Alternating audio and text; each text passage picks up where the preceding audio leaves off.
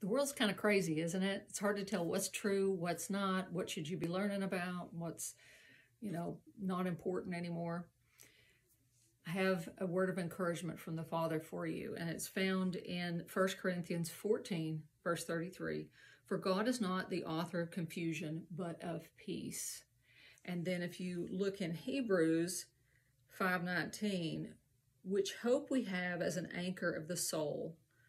And this hope in Christ is our anchor in the soul, and the promises that are made to those who believe in him is sure and steadfast, and which entereth into that within the veil.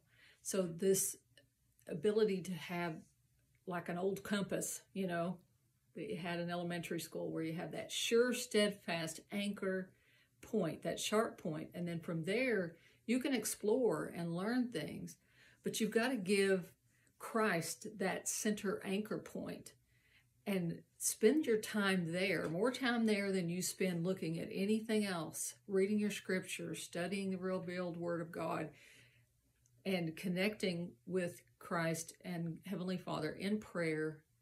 And as you do that, the confusion just starts to melt away and everything starts to make sense. I encourage you to do that. It'll change your life. Take care and God bless.